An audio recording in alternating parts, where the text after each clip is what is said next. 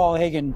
He's joining us now, at least for us right now. We're talking about heat and warm temperatures and maybe even a little mugginess. Yeah, still a muggy feel to the atmosphere today, but that is heading in the right direction. Take a look at the current dew point map. And again, this is the number we use to evaluate the humidity when it comes to what it feels like. We use relative humidity to evaluate the fire threat, but anything above 60 for a dew point temperature indicates that it's humid by a Bay Area standards, and we still have some numbers that are into the 60s. Now at SFO, the dew point's at 59. That number was at 68 earlier today, which is an almost unheard of level of moisture in the atmosphere at ground level for the Bay Area. So it still felt somewhat sultry, but see a lot of those numbers now dropping into the 50s, and I think that trend is going to continue for the next couple of days.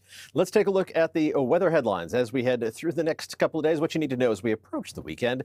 Patchy fog tonight, but it's going to be patchy. I don't think there's going to be much of it to burn off tomorrow morning. An earlier sea breeze kicking in on Thursday, so it's not going to be as hot inland, but still about 3 to 6 degrees above normal.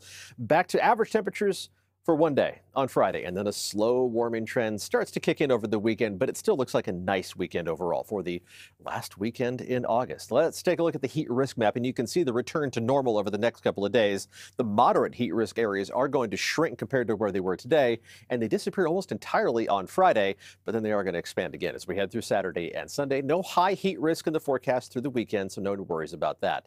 In terms of the air quality, still had that haze on the horizon, and there's going to be some smoke in the atmosphere for the next several days, but it's largely going to be elevated in the atmosphere where we don't have to breathe it.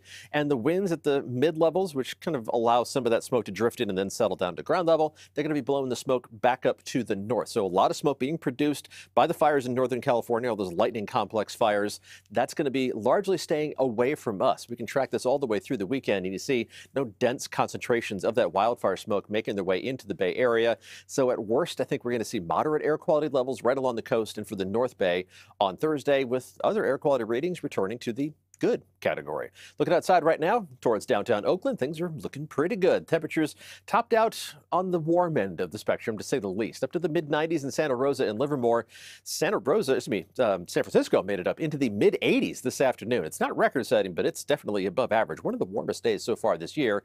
Even Pacifica managed to climb up to above 70 degrees, and that qualifies as heat along the coast. Temperatures tonight dropping down to mostly the low to mid-60s. It's a reflection of today's hot temperatures. There's only so much time for those readings to back off at night, and also still the noticeable level of mugginess. The atmosphere just does not cool off efficiently when there's moisture in it, and there's still some of it out there. Temperatures tomorrow still running 3 to 6 degrees above normal, but that puts us closer to average for late August. Temperatures in the 70s around the Bay, 60s along the coast, 80s down the peninsula and into the Santa Clara Valley, also 80s for the North Bay valleys, and still 90s in the Tri-Valley and the Delta, but at least staying below 100 degrees. Temperatures bottom out on Friday at near average levels, and then that slow warm-up kicks in as we head through the weekend and into next week.